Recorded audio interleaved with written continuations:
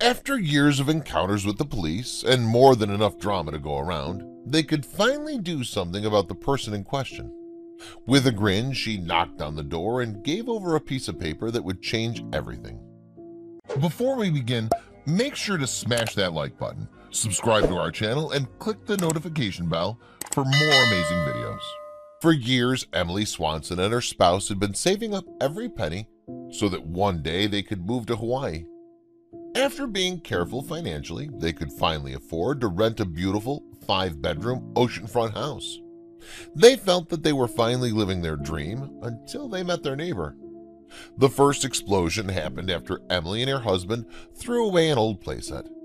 Tanya, a robust woman with an unhealthy fondness for leopard print and profanity t-shirts, stormed over and bellowed that they had no right to take away her children's toys. Emily restrained her fury and calmly reminded her of two very important facts.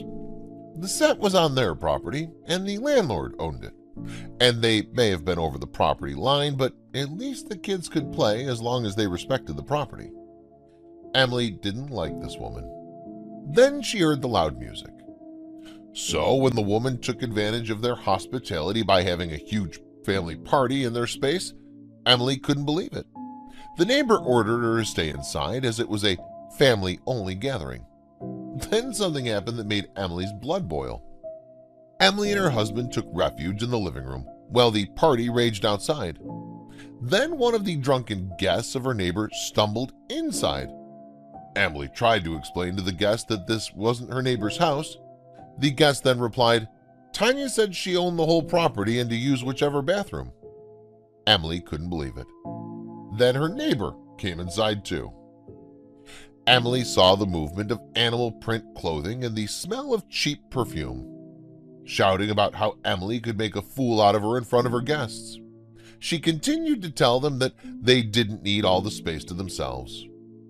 Emily's blood was boiling. Tanya needed to learn a lesson. Since the couple was spending some money, they thought they might update the outside area too. Maybe a fire pit and a beautiful patio kitchen. The cost was expensive, but it was done very well. Then she heard Tanya walking right up to her patio. Tanya looked at Emily and demanded she tell her what was going on.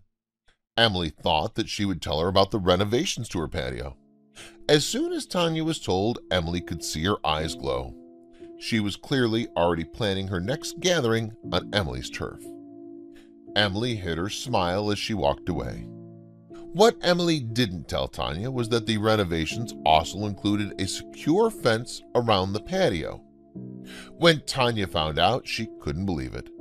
This started a war that Emily was happy to play a part in. Then Billy arrived. Billy was Tanya's boyfriend. He immediately began to throw his cigarette butts and beer cans over the fence and into Emily's yard for disrespecting his woman. He and Tanya became true neighbors from hell, having loud arguments and parties at all hours of the night. Billy was obviously on Tanya's side about the fence fiasco. And Billy also has a boat. It was a 30-foot fishing boat, to be precise. Only Tanya's side of the property was only allocated 15 feet of dockage. Emily's side of the property, as the larger and more expensive side of the duplex, was blessed with about 150 feet of docking space.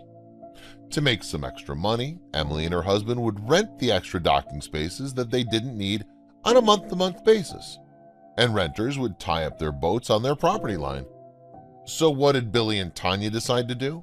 One day, Emily was perplexed to find that someone had left a nasty review for her on the site and they used to rent out the docking spaces.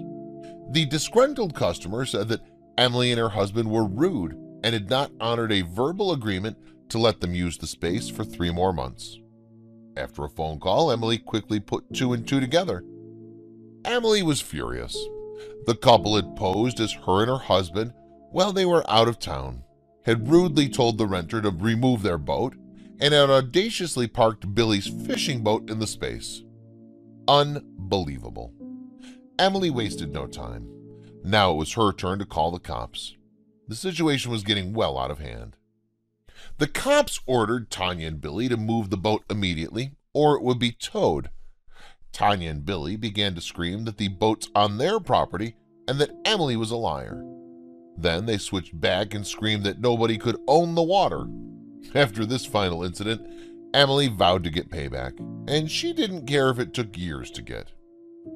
It was supposed to be years of blissful mornings with fruit salad and watching the ocean. Instead, cigarette butts and other garbage were tossed over regularly. Weekly parties became louder and louder, and Tanya's horrible children's new favorite pastime was throwing lit fireworks at her boat. Emily felt helpless. But karma was waiting just around the corner.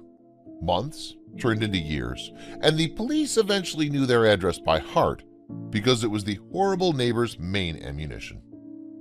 Emily turned despondent as her heavenly paradise turned sour and rotten. She'd just about given up on her dreams and even considered moving just to get away from it all. But then, fate stepped in. It didn't matter that the police sided with Emily every single time. Each financial installment in their rent-to-own property felt more like a devastating investment into misery. Sickening stress was now a constant in their life. She was on the verge of giving up altogether when the landlord suddenly offered a very interesting opportunity. The housing market was insane, and the old man was tired of being a landlord, especially to the crazy girl that never shuts her pie hole. Emily's jaw dropped to the ground as he offered the wonderful, utterly magical solution to all her problems.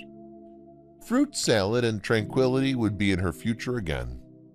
The old man was desperate to sell the other half of the complex and wanted to give the first chance to Emily and her husband. She felt a new surge of joy swell in her heart at the idea. It was extra great because she'd be able to move her aging parents in beside them.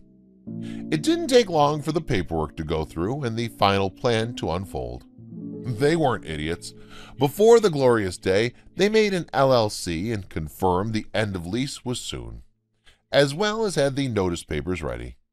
It was with immeasurable pleasure that she knocked on that leopard lady's door, handed over the notice, and asked for the rent.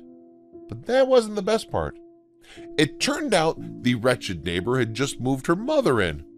The old woman wasn't just mortified at her daughter's behavior. She repeatedly and sincerely apologized for everything that had happened over the years.